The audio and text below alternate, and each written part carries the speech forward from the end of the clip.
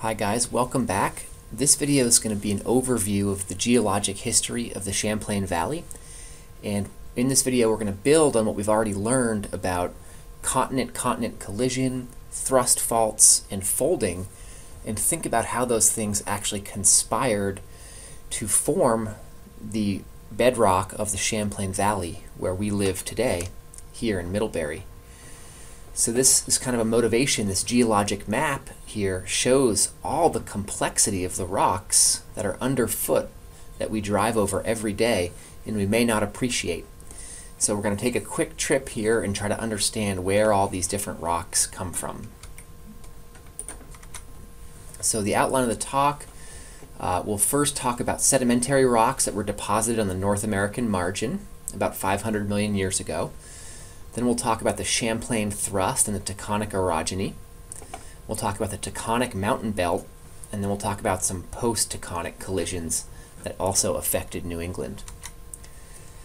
So our story will start about 540 million years ago when North America was much smaller.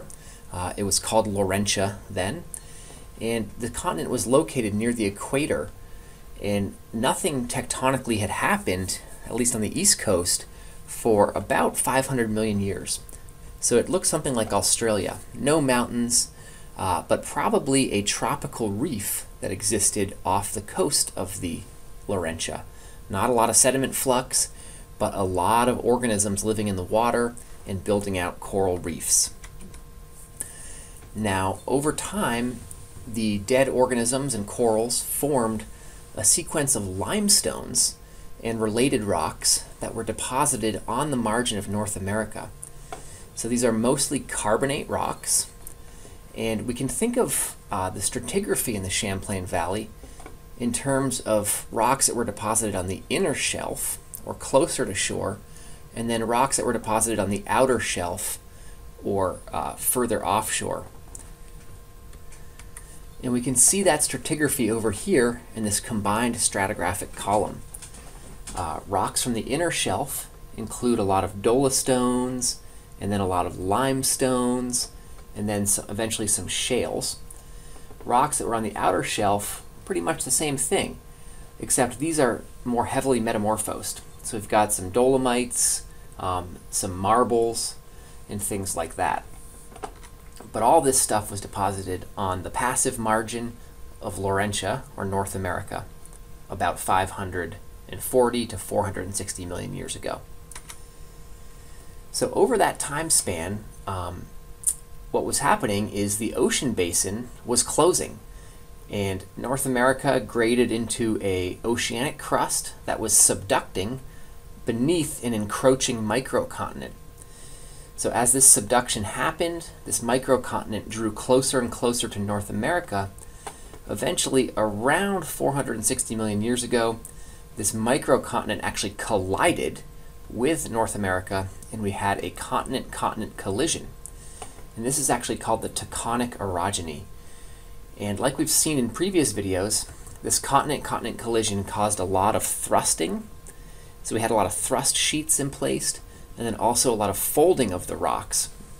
And obviously the passive margin was destroyed, the ocean was more or less gone, and all those sedimentary rocks were now uplifted out of the water. So that brings us to a closer look of the Champlain thrust and the Taconic orogeny. So here's what this looks like today in a modern cross-section. And this is roughly through the area of Middlebury, Vermont. This is the Champlain thrust fault, and this is a really important thrust that was developed during that Taconic orogeny. So it comes through here like this, and it's ramping these outer shelf rocks upwards and carrying them to the west over the inner shelf rocks. Now importantly, these pink and yellow rock units basically correlate to these same pink and yellow rock units down here. So what we see is that these rocks on top of the Champlain thrust belong much deeper. They started out way down here, and they've been ramped upwards along the fault.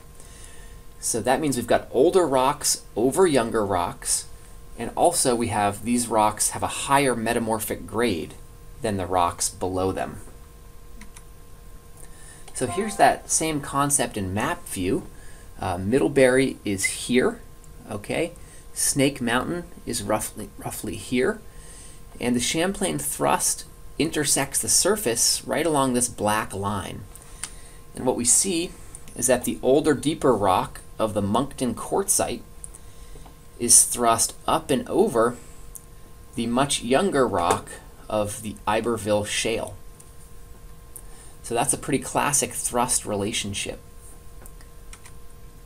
Here's a visual example of that, where the Champlain thrust is exposed at Lone Rock Point in Burlington. It places the much older Dunham dolomite above the Iberville shale. There's the actual fault plane right there. And of course, the Dunham dolomite was an outer shelf rock, and the Iberville shale was a quote-unquote inner shelf rock.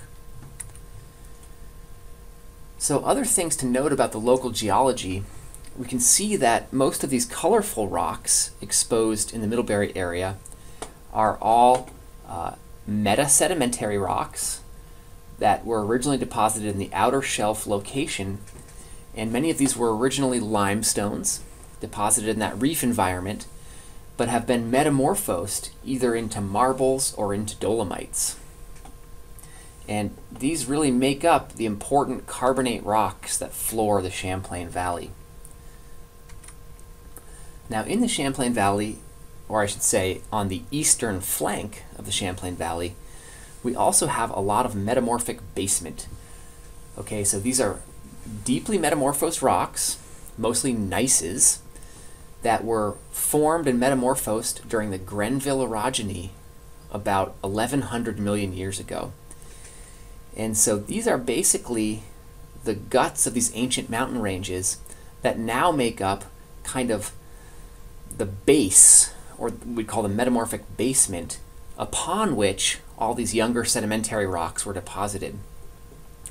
So right here, as you drive east of Middlebury up towards the Snow Bowl, you'll pass into these much older metamorphic basement rocks. So for example, here's what some of those gneisses look like. And of course, they have a mineral assemblage that's very consistent with a high metamorphic grade. So we may see minerals like feldspar, quartz, garnet, in some cases even starlite or sillimanite. So let's move a little bit south now and quickly talk about the Taconic mountain belt. So we're up here in Middlebury. About 20 minutes south of us, you start to hit the first Taconic thrust sheet. And that's marked by this black line here. And these brown rocks are the Taconic slate belt. And this is a rock, these are rocks that were originally deposited as deep water shales in the offshore around 460 million years ago. So at the same time our carbonate reef was going on the shelf, or towards the end of that period, we had a lot of deep water shales being deposited in the deeper water offshore. Now once the tectonic collision occurred, these deep water shales were thrust out of their deep water position up and over the shelf rocks. And that's what we really see here in this modern cross section. We see the tectonic slates up here. They're riding along this thrust belt, and they're sitting over many of the metasedimentary rocks of the shelf that we had just talked about in the previous slides. So that's called the Taconic belt or Taconic mountains. Here's an example of a slate quarry. This one's in Pennsylvania, but it's very, very similar to the many slate quarries that we have in the southern Champlain Valley of Vermont and New York. Now importantly, these Taconic slates comprise a whole mountain belt called the Taconic Range, which extends from just south of us here in the Champlain Valley all the way down to New York City, basically. So this whole Taconic belt represents those deeper water shales that were then thrust upwards to the west during the Taconic Orogeny right around, or beginning around 460 million years ago. So we'll quickly wind down now with a summary of what happened after the Taconic orogeny. And here's what that looks like. So we'll quickly recap. At around 500 million years, we still had a passive margin of Laurentia, where we were depositing carbonate rocks on the near shore and then shales in the deeper water. Around 460 million years ago, the first island arc hit. That's this island arc, collides, and we have the Taconic orogeny, creating the Champlain thrust. And that's as far as we've discussed in this video. But that wasn't the end. There was still an ocean basin, and we actually brought in yet another block of continental crust. And when that block hit, around 350 million, we had the Acadian orogeny. And then finally, the ocean basin closed entirely, and the entire African continent came.